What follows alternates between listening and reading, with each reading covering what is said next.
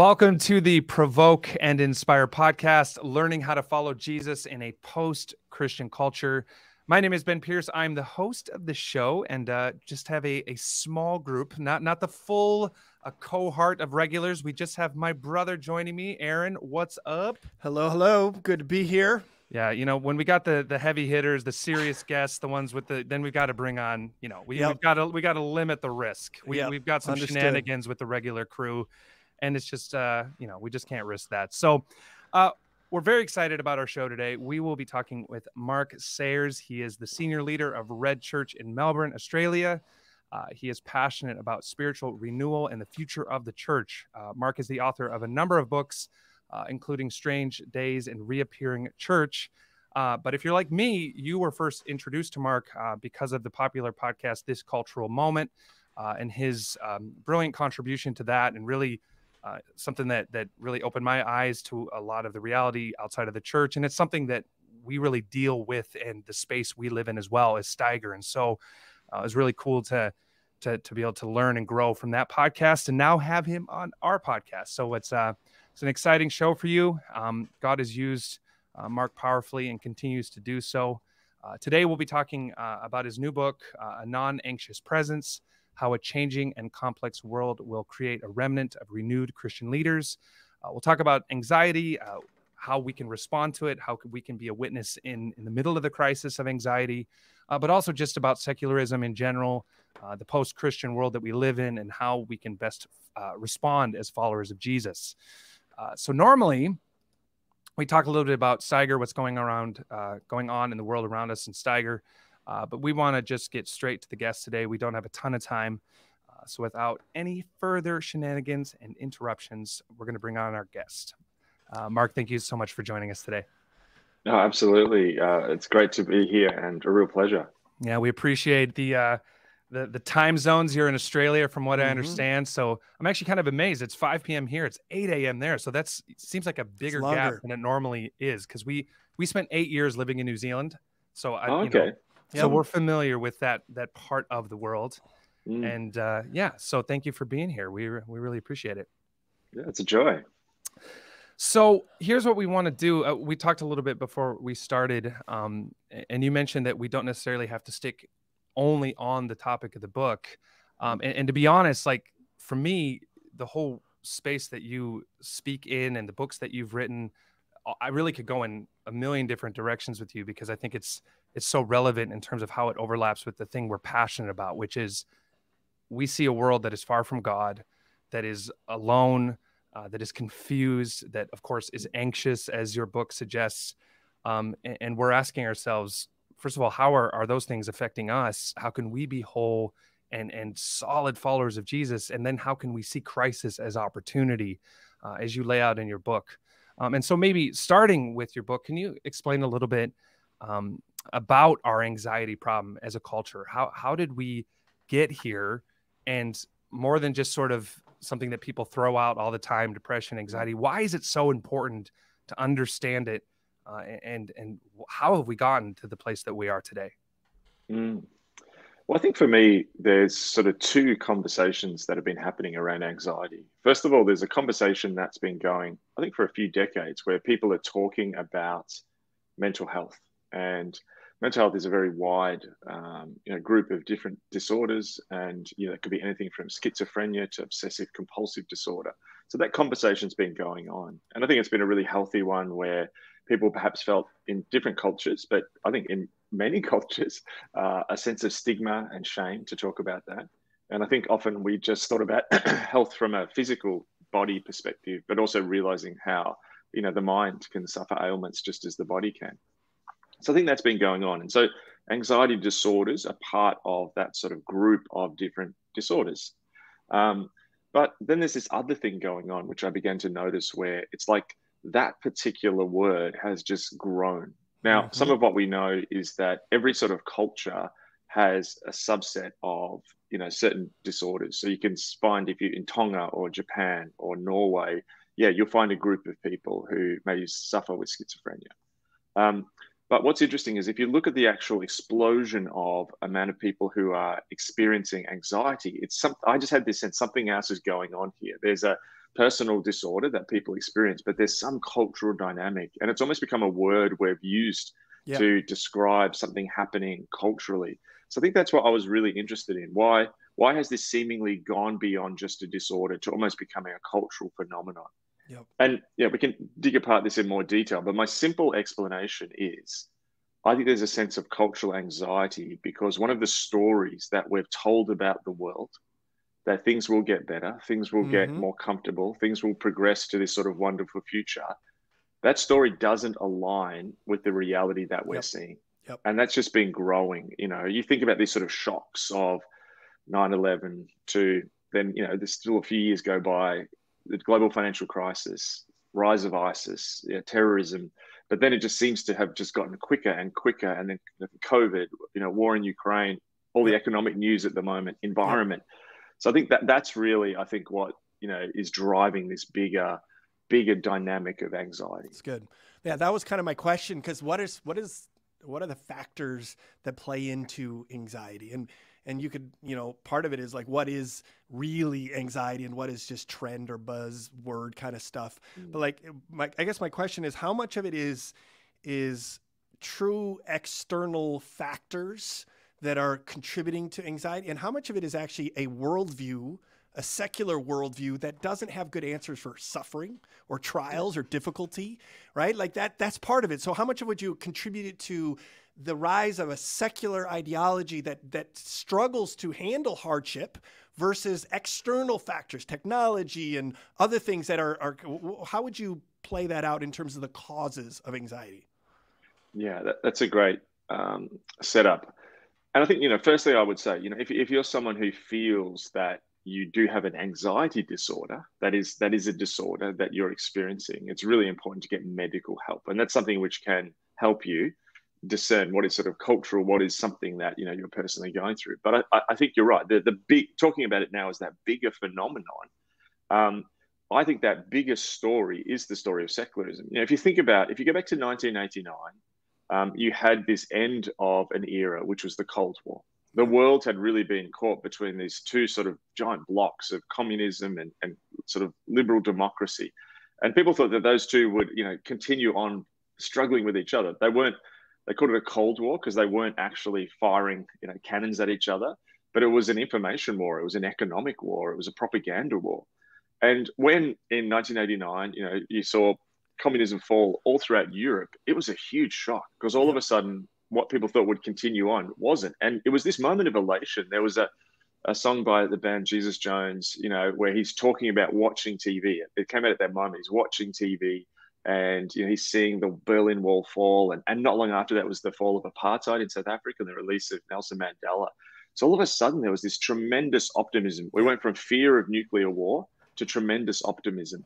And I think that then set the belief that, hang on, secularism can do it. Post-Christianity can do it. We're going to not have recessions anymore. We're going to get rid of war. We're going to get rid of poverty. Everything's just going to slide to this smooth war. So I think you're right. It's the ideology behind that, which now is looking moribund. It's falling over. And that creates an anxiety in us and the culture. How much of it would you say also is that? It's the larger macro ideologies about sort of the utopian trend that we're on. But if I think about my own life as a follower of Jesus and all that I know about what's true and the nature of reality, and yet I live in a world that is it's meritocratic. It says that not only should the world progress to this utopian place, but I personally should get everything I want. I should be good at everything. If I want it, I can have it. I should be successful in whatever I try. And that lie really causes even me as a follower of Jesus, you know, I wouldn't put it in those terms. I would put good Christian language around it. But I've had seasons of my life where I get these pits in my stomach because I have to be all these things because I'm told I can be if I just want to. So how much of is it that also married with this lie we're told on an individual level, which is to say your life should also be everything you want it to be, and everything should be easy, and whatever you put your mind to, you can achieve, because that also creates a spiraling sense of activity as I fail to live up to the things that I'm told I should have, and yet continue to be told it's just there if I would reach out to grab it. Yeah, there's two dynamics in this. So there's the big story, which we've just been outlining, but that big story is almost created to facilitate a smaller story in your life. Sure. To give you an example, I was listening to this podcast about Chinese history, and they were reading, I think it was the diary of a young woman who was living through the Cultural Revolution in China. And she had these couple of lines. I'm not going to get them exactly right, but to paraphrase, she said, "My life is nothing. I have no identity.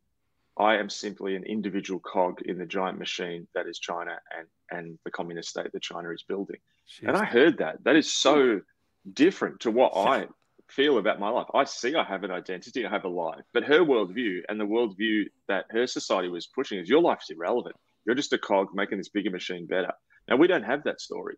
So what was unique about this era that we've coming out of is that story that everything's progressing and getting better. It was also saying you don't need to think about politics. You don't need to think about the big issues. They're all going to disappear.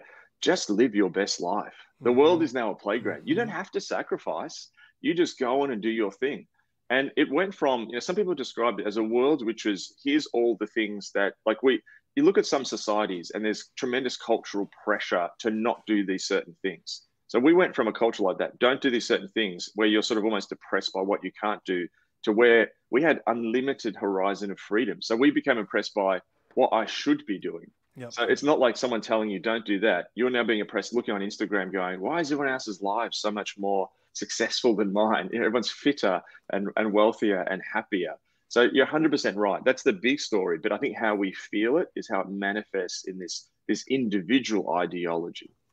Yeah, that's, oh man, there's so many places. Like I think about like the pop psychology of what we have today. I remember I sent Ben, there's a guy, I don't know if you're familiar with him, Jay Shetty. He's like this pop cultural psychologist, like all the celebrities are into him. And I was sending Ben this thing and it was like, the whole idea is just pursue your dreams. It's all about you. Do what makes you happy. And yet it seems like it's just creating more anxiety and more anxiety. In that whole, I don't know the exact quote, but the sense of meaninglessness is not because of too much pain or suffering. It's because of too much pleasure. And like, how does that whole thing play into this anxiety where the pursuit of all of that freedom and choices is actually making us more anxious? I think about my grandfather, who's he's passed away a few years ago, but he grew up in a very working class area in Melbourne. He had two jobs. He had to work the night shift at a newspaper factory, delivering the newspapers in the morning. He lived in a sort of poorer working class area. If you gave him the life that many of us experience, he just would think he'd won, the lottery. But because his expectations were different. He had low expectations. I remember he went on a holiday just to the next state, Tasmania. And that was just amazing for them. They did that later in their life. And my grandmother and my grandfather. So people's expectations were lower in different cultures. What we're being oppressed by is incredibly inflated expectations. Yep. And, I just read a book by Peter Zeihan. He's sort of a global strategist, and he talked about the fact that we've lived through this period where all these things just clicked into line of global supply chains, of the economy being in this particular way, that the whole world working in one trade block. We could click something and get it on Amazon and it'd be built in a factory in China, be with us in days. And he's like, that world's ended in 2019 or it's coming down. So we've got inflated expectations, but we're moving into a period where society can't deliver what our expectations are, and that's creating anxiety. Yeah. It's interesting how the most wealthy or free countries actually have the highest rates of anxiety and depression and suicide. Places like Norway, where everything's essentially free and they have all this surplus, that's where the highest rates of depression and anxiety found. Or it's even weird where like things like death metal is really popular there. Like, what is that? So I don't know. I think that adds to your point that I think it's just the fact that the fact that the truth we all know is that those things can't satisfy. Those things don't meet the desires of our heart, and yet we continue to pursue them. And even though it leads to anxiety and emptiness and all of that. So I don't know, how do we respond to that? How do we speak truth to culture and also not buy into it ourselves? Yeah, I think part of this is, I'm deliberately using the word stories here because I think this is what you could call a story war. It's a battle of narratives. Totally. Yeah. And, if you think about what the message of our culture is here we have this incredible, particularly the developed world, possibly one of the most sort of prosperous cultures in history. Okay, so what's the fruit of that?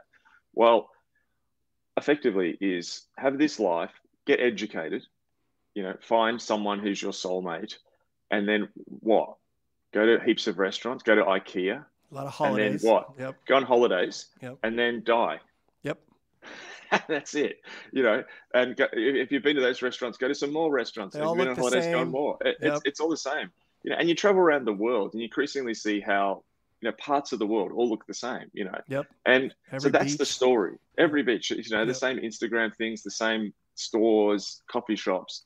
And I think that story, it's blown up beyond what it is. It's like we've inflated that story. But that story, Augustine, famous Christian, Yep. in the Yep. sort of, called the Dark Ages, but, Yep. a few centuries after the church, he had this statement that our hearts are restless until, God finds its home in our hearts. And there's this God-shaped hole is another Yep. language. Yep. And I think that's the story. That's a different story. Like, yeah, holidays are great. Going to restaurants, fantastic. But these things cannot fill that deep, eternity is in our hearts and it can't be filled. So we're trying to tell people a deeper story. And I think there is at this moment a tremendous opportunity because the story, I reckon 10 years ago, it was a lot harder to say this thing's falling over, that it's Yep. empty. People are seeing it They now. still bought Do it. you know what I mean? Yep. They still bought it. I mean, Totally. I saw one video which got a lot of traction online when the war in Ukraine first started. It was a young woman, sort of creative. I think she even had her laptop under her arm, and she was in a camp in Poland. She'd just gotten to the border, like lots of people getting out, and she was sort of saying 2 days ago I was sitting in a cafe with all my cool friends in Kyiv, and now I'm here, and she's like, my life's just been upended in 48 hours, and she's like, I've still got to do work today, and she just started crying. Now I reckon that cut through. I saw so many people were commenting on that because people went for the first time, that could be me. Yeah. When people saw the war in Syria, war in Ethiopia, a lot of people were like, that's different. It's another world. But I think there's something where people are now seeing this thing's fragile. Yeah. Yeah. And I do think you're starting to see little bits of evidence of the culture outing itself in a sense. There's a song called Numb Little Bug that I actually shared with you, Aaron. It's this very depressing pop song. And the chorus is, do you ever get a little bit tired of life? Like you're not really happy, but you don't want to die. Like you're hanging on by a thread, but you got to survive. Like your body's in the room, but you're not really there. Like you have empathy inside, but you don't really care. Like you're fresh out of love, but it's being in the air and I'm past repair. And that's just the chorus. And I mean, I can send the link to you. It's a brilliant song. That's the weird paradox of it. It's very catchy and super depressing. And so I think you're starting to see the culture out itself. But what I've seen is, and you talk about this, is that I think what this has done is that people are latching on to causes. I mean, you see, I was going to say, you rise see of activism, right? You see the Ukraine war as, okay, well, the holidays aren't working, but maybe doing this or the environment or whatever else. And I have a part of this conversation that relates to where I maybe see the church doing this in a wrong way. Like we're going into our own tribes or tribalism or sides or camps. From the world's perspective, I totally actually get it. So maybe we could start there. Is this an opportunity actually that there, for lack of better options? Well, and it's not that these causes are even bad in themselves necessarily, but do you see that as well? Is that kind of a reaction to the sort of the gig being up? The pleasure. Yeah. Yeah. So I think there is this definite sort of like reaction to perhaps 10 years ago where, I did a number of talks years ago on Paris Hilton, as an emblematic figure. And, it was because she just was like, here I am. I'm about money. Almost no morals. I'm just going to sleep with who I want, have money. This is the new cultural icon. And I think part of what we're seeing is a reaction to that period of just like almost, lack of morals, immorality. And the culture's like, we've got to have some morals. So we've got to like now go in this, it's like, there's a classic, it's attributed to Tertullian, the church father, where he said, the gospel's always crucified, but just as Jesus was crucified between two thieves, the gospel's always stuck between irreligion and religiosity. as two extremes, to different to the gospel. And I think we were in the irreligion phase, and now we've like pushed back to the super religious, you know, phase. But it's sort of, so we're seeing a secular return to religiosity. It's like, you know, I'm sinful, this is sinful, we need to work on it. And there's some of that is definitely sinful, but is the trying harder thing going to solve it? And I think the second thing as well is we've come out of an age of the image. So what we've been told is by changing the images and creating almost like a marketing perspective around something, we can change some of these big issues. You know, and I think when Ukraine kicked off and started as a war, I'm like, this is going to be a wake-up lesson, because initially, okay, let's put the flag up, let's do something now, let's raise some money. I'm thinking this is going to grind on, like Putin. This is the sort of former Soviet idea of war. You know, and you read, you know, Russian history, and you're like, this is going to grind on for years. How are people going to deal with when the fact that this doesn't go away and it's not an event, it's a process? So I think that what we're going to start to see, my prediction is we're in the activist stage, but I wonder whether they're going to actually end up in the nihilistic stage, because, and I think it's already happening with some Gen Z, because they're starting to see, hang on, none of this is changing. Like, I'm trying all these things and it's hopeless. So there's almost this doomer thing where I could see we go next, which is almost what that song's saying, but not just about the personal, but also the political. Right. Because societal. Societal change is so hard. And almost what we've been told is, oh, if we just have a big campaign and have some sporting events and put these posters up and change our Facebook profile to this, the world will change. It's really hard to change the world. Yeah, that's good. Yeah, it's interesting. Because I think there's multiple responses. One of them is a lot of people have rejected the materialism, maybe of their parents, because what it led to was divorce and unhappiness and whatever, and they've pursued kind of experiential living, right? Free and minimalistic and van life hashtag and all that stuff. But and then there's like the rise of activism and the desire to kind of give yourself to a cause, because it feels like it's more than just pursuing. But at the same time, it's also a deep sense of numbing ourselves to escapism, where I just keep scrolling TikTok until the big scary thoughts go away, right? Like, and so escapism and numbing. I'll give you a good example that was really interesting and shocking to me. So we have a pretty vibrant team in Ukraine. And so I was actually in Ukraine myself, in Kiev, 3 weeks ago. And I went to a party that was being hosted, and I felt like I was in a Zoolander movie where all these pretty people drinking their coffees, you know, like, social media, and there was a bit of an activism vibe to it as well. But it was so weird because it was like a country at war and numbing themselves to that reality by just not thinking about it, by having fun, by having this party. And I think it was a pretty visceral example of what a lot of us do. So on one hand, there's depression, anxiety. On the other hand, it's just numbing myself through escapism, whether it's video games or social media or even drugs and alcohol or whatever. So how much of that plays into this? And then, of course, that creates anxiety and depression as well. So have you seen that play into this as well? Yes. Yeah. I mean, two things come to mind. One is, I mean, we're almost heading towards the sort of cyberpunk Blade Runner future. Yes. where... Exactly. It's like, you know, the sort of dystopian society, but then people are sort of stuck in these like sort of virtual spaces. I think what's happened is that vision of we can make the world this perfect, comfortable place, and we're progressing towards it, and we can control the world, and the world is your playground.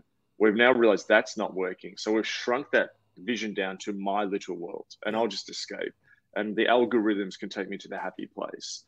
So I think you're exactly right that there is this now, you know, and this is what I say, like, I'm a big advocate on, you know, practices and spiritual disciplines and stuff like that. But, you know, I've been saying to people just a little bit lately, just be careful that that's not the whole thing for you, because there's a danger you just start to control your little faith world. And you have a faith which is disconnected to the rest of the world. Like, those things are there to shape us, you know, in the way of Jesus. The world. To engage the world, 100%. So I think there is this real danger of retreat. Totally. That is a huge temptation. And I think even you mentioned drugs, alcohol, you know, numbing ourselves. And that's where I wonder whether things will go to even the sort of doomer, just numbing, nihilistic checking out sort of thing. There seems to also be, like, if that's the flight reaction, because even just thinking of it from a Christian perspective for a second, there's the retreat response that we can do as followers of Jesus, where we just say, this is too much for me, I'm out.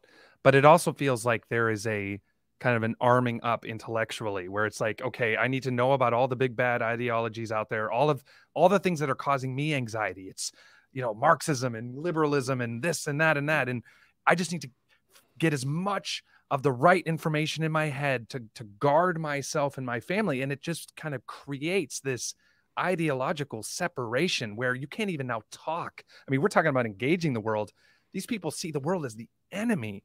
So how much of that do we need to be guarded against? Like, because yes, information matters. Yes, it's important that we know what's going on, but aren't we equally at risk of just creating an us versus them dichotomy when we see our response to anxiety to arm ourselves up intellectually and to just know all the right answers? Because that's not going to change the world either.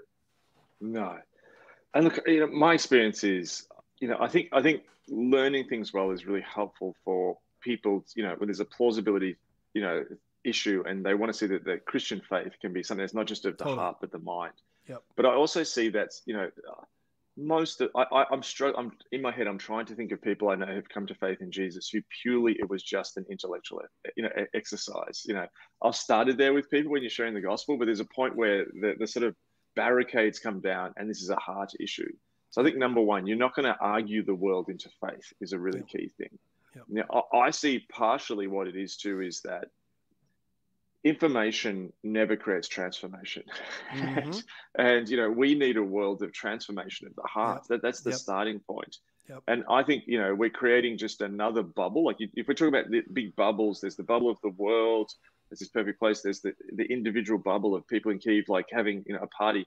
But you're right, there's this church bubble, and it's almost we're doing the same thing. And I think partially what happened was, I've thought about this, that in the past you had churches which could just retreat. Like they could exist in a city and everyone just knew everyone there. It was a mini social bubble. We can't socially do it anymore because of the internet. So we're now intellectually doing it. So you can't have a sort of Christian, bubble subculture. Like you think about people, they only know Christians at their church. They only play in the Christian basketball comp. They only go to a Christian school. You could do that physically, relationally. You can't do that anymore because of the internet and just the connectivity of the world. So we're creating an intellectual Christian subculture, which pushes everything out. But what you do, like what I always say is, often you'll look at the far enemy. So you're looking at, if you're worrying about conservatives and they're the far enemy, you're more likely to be co-opted by the one that's closer to you, maybe the left. If you're more worried about the left and Marxism, you're probably more likely to be co-opted by the one that's closer to you. So there's an element too where I think, the gospel comes and calls all ideologies to bow their knees. Yeah. And that creates this beautiful humility where, you can say, this critiques us. Like the church has a critique of itself. Always in the scriptures, where the church is always in a sense being compared, or the church as is existing is being compared to the kingdom. So I think that's actually a beautiful thing that the world needs more of, self-critique in a way that's not pouring of religious sort of coals on our head. Yeah. And Jesus he didn't come to make dumb people smart, right? But spiritually dead people alive. And that's sometimes I think we forget that depending on the world you're in, Christian world you're in. Yeah. But anyway. Can I just say something? So just a point that came to, like, one of the things that Christianity did is it got rid of dueling. And, people would often fight, and, that was a way you dealt with, like, there'd be groups, factions, and they would often fight physically, and that continued on for a while. But one of the things in the awakenings, it slowly sort of got rid of dueling. And I think what this is a return of intellectual dueling. Sure. Online and comment sections and replies on Twitter and that. So, Christians are not called to duel. Yeah. Maybe there's like a non-lethal version of dueling that we could bring back. Just to take the edge off? Like paintball or, I don't know, because the whole white glove slap thing sounds kind of cool, and it might solve problems more directly. I don't know. That's just me. But yes. No, it's good. Man, one thought I had just thinking about this topic is we live in increasingly this very anxious world. And you said in one of the things that I've heard you say in your book and in other interviews is this whole concept of the one that stays calm in the crisis is the leader, is the one that's people look to. And I thought that's incredibly makes sense, because the whole idea of a Christian to me, Christians need to be in the world, and they need to be amongst the people and engage in culture. But what should distinguish us from the world is not necessarily our moral superiority in the sense that we sleep around less or drink less or smoke less or whatever. It's supernatural peace. It's supernatural joy and hope. It's something that, like you said, it's not just information, it's transformation that is literally supernatural. That I can have peace when the world's falling around me. I can have hope or joy when my, father has cancer or something like that, right? Like that is what the world will see. And it's even what 1 Peter 3:15 says. It's an answer for the hope, not the moral superiority. And so I think in an anxious world, that supernatural, fruit of the Spirit is more important than ever. So how would you react to that? And how do we live that out in a secular, anxious world? Yeah. So there's an idea which I play with in the book, which is by a rabbi, but he's also a family therapist called Edwin Friedman, which was called because of the non-anxious presence. And his argument is that culture will always trend to the anxious.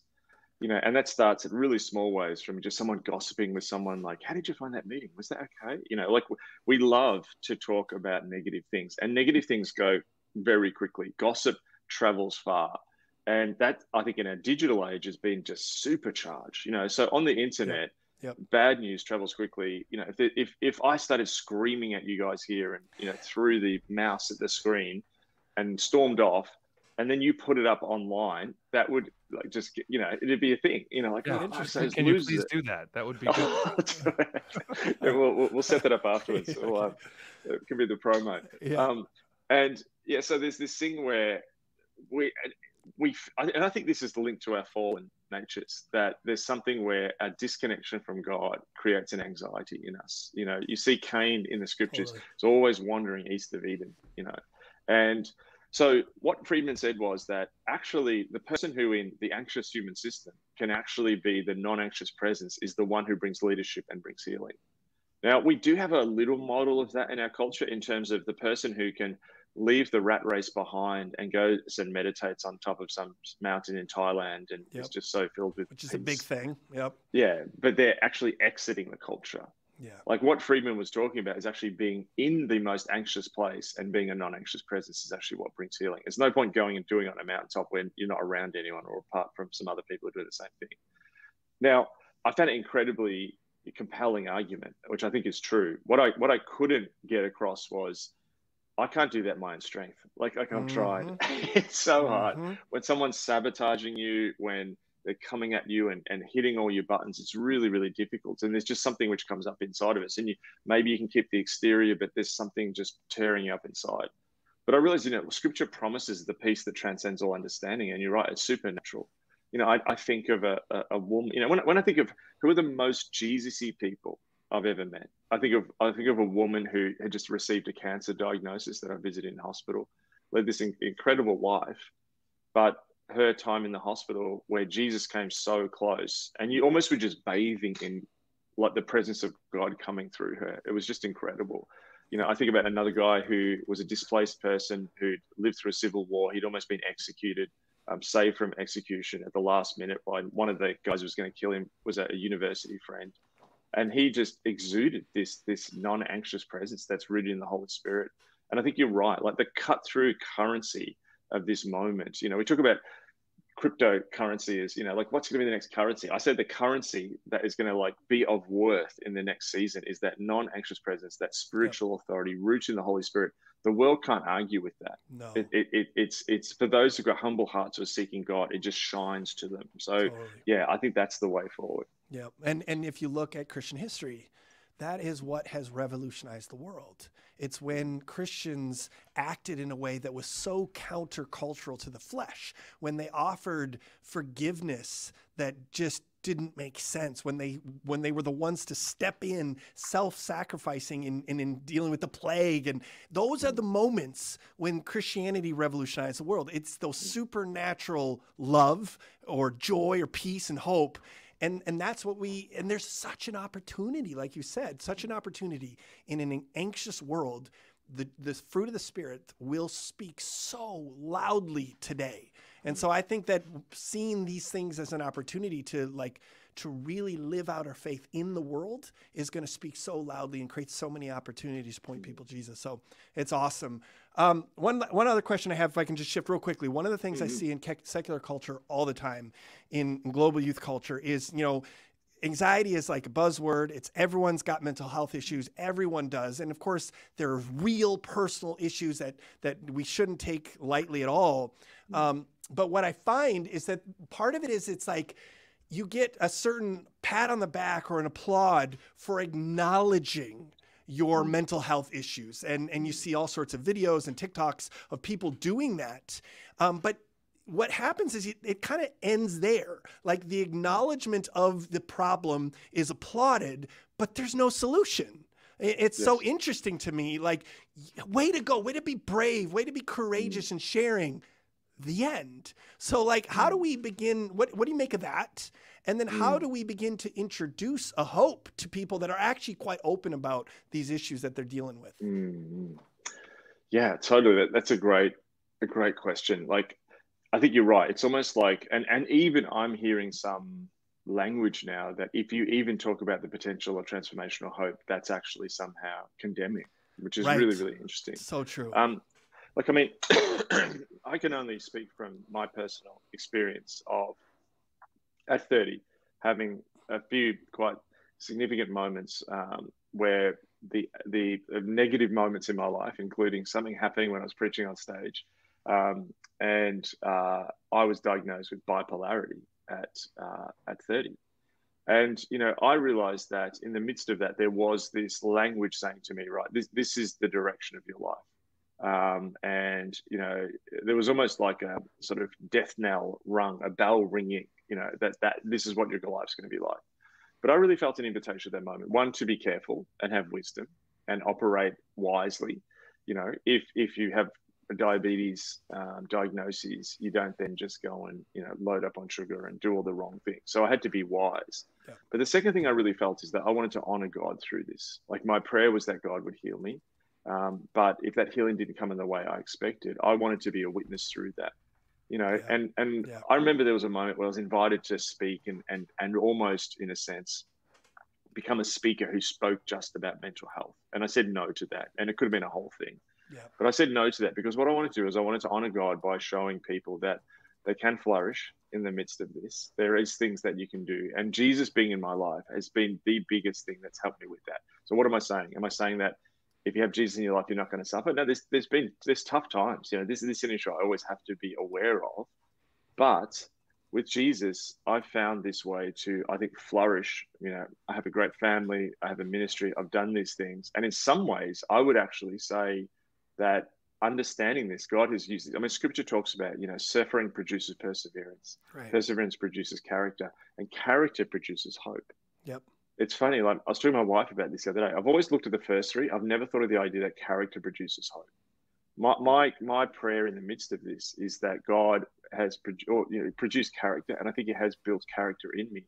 And that's a hopeful message for others. So God will use these difficulties. It's not a death sentence. There are things you can do. But when people see transformation through that, and it's often not transformation out of the condition, it's often transformation of our inner life. Yep. That, and C.S. Lewis said, often God speaks to us loudest in our sufferings, that He's speaking loudest to us because He's inviting us to be more like Him. Yep. And I think, I wanted my life to be a hopeful message for others. And so people hear, and I've had that, people say, I didn't realize you had that. That's great to know. Wow. Okay. So yes, I think that hope thing comes through the invitation to submit our lives, the whole of our lives, to Christ, and to make our lives a sort of living sacrifice to Him. That's our act of worship. That's good. Yeah. And it goes back again to the fact that the Christian worldview actually has good answers for suffering and allows, because suffering is a reality, right? We've got to account for it no matter what you believe. And as a Christian, you have a worldview that allows you to navigate that the secular worldview doesn't, right? And that's, I think, one of the explanations for the rise in anxiety in culture today. Yeah, but it's a challenge, though, because as you were saying, it's like what's praised is vulnerability, but what's rejected is absolute truth. That's so right. Yes. You're allowed to say, I struggle, But what you're not allowed to say is, here's the solution, Yeah. which is a sad, like, self-defeating ideology in the end. And so that's the challenge, where you have to be willing to not just say, hey, I'm one of you, because obviously we are, but there is a way out. You use the analogy of the fire, right? It doesn't do the people in the theater much good if I say, hey, look, yeah, you're right, I see the fire too, let's just chill. Like, no, you want to be like, let's get out of here, right? Like, I'm experiencing this too, but there is hope. Let's go. And we face a bizarre time now where you can't point to the exit. You just have to point to the fire. And that just seems like, I don't know, that's a tough challenge. How do we navigate that? Because we can't just point out the problem. We have to be willing to be rejected also on some level, right? Or we're not really going to offer much hope to any people other than just saying we go through it too. Yeah. I mean, it's almost like this circular logic that we get stuck in society. So, we spoke about at the beginning, almost that thing of my individual life is going to be this wonderful thing. Like in the last phase, when we thought the world was heading this wonderful thing, well, my life's going to be wonderful and I'm achieving all these things and look at what I'm doing. So that's sort of triumphalism, but then we realize it's not working. So instead of like actually looking at that wisely and discerning that and going, okay, what parts of that is good, what parts are bad, we then flip to the opposite. We're almost moving from triumphalism to defeatism, is what you're saying. Like, I've got the answers. No one's got the answers. And I think to break that cycle, you're right. You have to be willing to be unpopular and say something that's outside of that culture's answers. One thing I've often said, you've got to disobey the culture to serve the culture and love it. Yep. Because it's just stuck in a cycle, and I think at this moment, we've got people who are spinning through that cycle, and often often what culture's trend is dealing with the problems created by the last solution. That's right. And, that's what happens in a world that doesn't have Jesus. Yeah. And I think Jesus offers this different way, but to do that, it's not always going to be popular. So maybe just to wrap up on a practical note, like what step does somebody take, right? They feel anxious. They perceive the anxiety in the world around them. They might think they have some answers to it theologically, but they wonder if they even have the authority to speak on it. You mentioned the risk of the spiritual disciplines. I wouldn't put it like that. I know you're obviously a big believer in spiritual disciplines, but you don't want to just, okay, well, I'll just get my own house in order, but how does that translate outside of the world I'm living in? What steps does someone take if they feel immobilized by the magnitude of the problem inside and outside of their own life? Yeah. Look, one of my big statements is crisis precedes renewal. So if you're in a crisis, this is an incredible place filled with opportunity to build something new. Often when you're in a tiny crisis, or not even a crisis, but a bad place, that could turn into a crisis at a time in your life when you can't really do much about it, or there's an opportunity that this is happening now, so you can make a change now. What I realized is that discipleship for me was one of the biggest answers to mental health issues. Number one, to have a routine. When I first got diagnosed, I spoke to a psychiatrist, and he said one of the best things we find is that there's a routine actually helps our minds. Jesus puts our life in a kind of routine. We're following him. Like, there's repeated patterns. Being part of a community, a Christian community, is just one of the most wonderful things. Like, part of the reason so many people experiencing anxiety and mental health issues is community has absolutely broken down. Yep. Like Emil Durkheim said this 100 years ago, called anomie. It's like this dislocation from individuals from society is what's driving so much mental health. Totally. But when you say, Jesus, remake me in your image, that is a journey to healing. That is going to happen at every single level in your life. That I think, like one of the things that I've often said too is, if you look at Jean Twenge's book about the iPhone, where she talks about the iPhone, if you look at the advent of the iPhone and the mental health of young people, it absolutely deteriorates within about a year of the iPhone being invented. Like everything, suicidal ideation, anxiety, the iPhone comes. So what that says to me is there's really practical things you can do. Looking at your phone less will make you less anxious. That is just, the scientists say that, like, why do the guys in Silicon Valley not let their kids have iPads? Steve Jobs would not let his kid have an iPad. Yeah. When you're around community, when you have a purpose in your life, when you eat well, when you sleep well, these things all change how we live. So I see that actually the invitation into the Christian life is the renewal, which will help this great ailment that we're experiencing as a culture. So this is where I see, we need an awakening. We need a revival of, faith.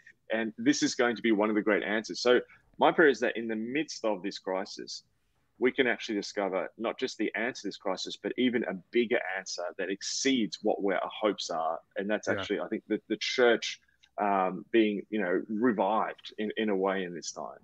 Yeah, and it's recognizing the fact that Jesus is the author and designer of all good things, and so to live in as close of an alignment with him as possible is going to mean flourishing in your life. That's going to be enviable. In every way. Yes. People are going to say, yes. I see how you treat people. I see how you have your life in order. I mean, a lot of why so much of Jordan Peterson's message resonates with so many people is because I think he taps into the sort of the ordering of your life that really reflects how we're designed in God. And people want their life to make sense. They want to have purpose. They want to feel like they're on track and that they're not just wasting their lives. And so I often say you can't give what you don't have. And so it's not a rejection of the world or cloistering yourself off, but man, it's got to, like you said, it's got to start with a vibrant intimacy with Jesus that leads to the kind of life that people look at and say, man, that ain't perfect, but there's something there that I see is working. And it's not wrong in our sort of post-Reformation, nothing is earned, scary version of Christianity. It's okay to say that, like, God actually wants you to do better. He wants your life to be, he wants you to get rid of stuff and grow and become sanctified. And that's okay. It's like, it doesn't mean you're like, it's not religion to say that you want it. I'm always praying, God, deal with the stuff in my life so that, because your way is best. And if you pursue that honestly, that will also, of course, lead you outside of yourself, because that is another thing Jesus does for you, is take your eyes off yourself. Right. So yeah, it's funny how no matter how complex the problems get, the solutions stay pretty simple, even if they're very hard to execute. Right. Yes, totally. So nothing new under the sun.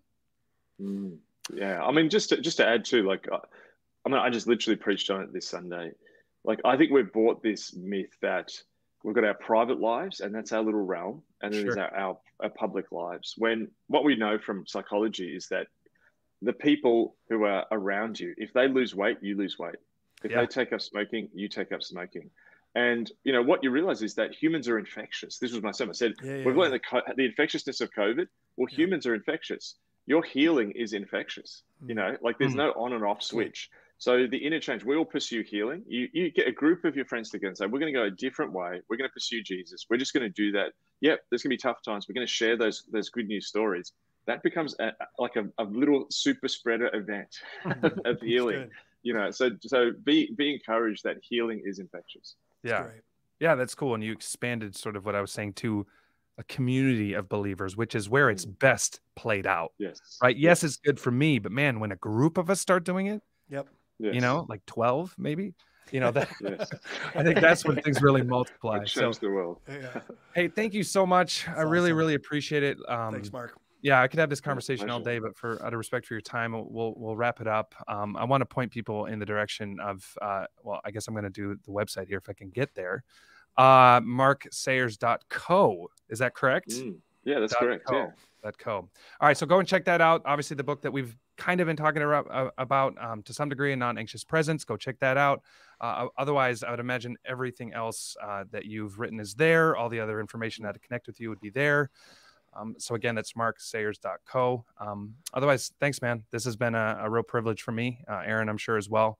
And maybe if you wouldn't mind closing for us in prayer for those listening, that God would use them in this space in their own lives, and then of course for the sake of the world. That'd be a great way to close if you'd be willing. Yeah.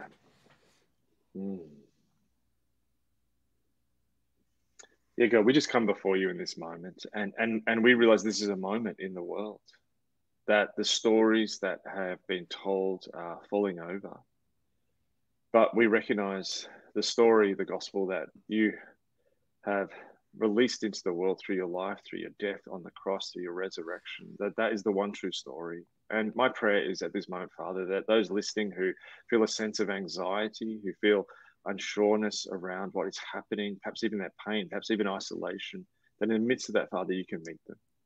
I do pray, Father, that we can begin the journey of transformation and walking towards you.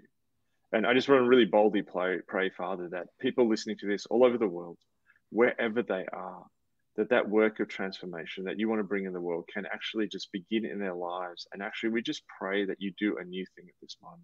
Yep. I just have the image that you've scattered seeds throughout the world and seeds of growth. And maybe in the last couple of seasons of so much dislocation, I think of COVID and all the different stuff that's happening in the world, just the sort of rethink of our lives we've had to do. I just pray in the midst of that, may that be a seed bed out of which you just grow oaks of righteousness. Yeah. I particularly pray for the next generation, Father. We know that there's so much concern, even in the culture, about their direction. But I pray, Father, you do a different thing. May we have people who go in the opposite spirit to the culture and instead follow you.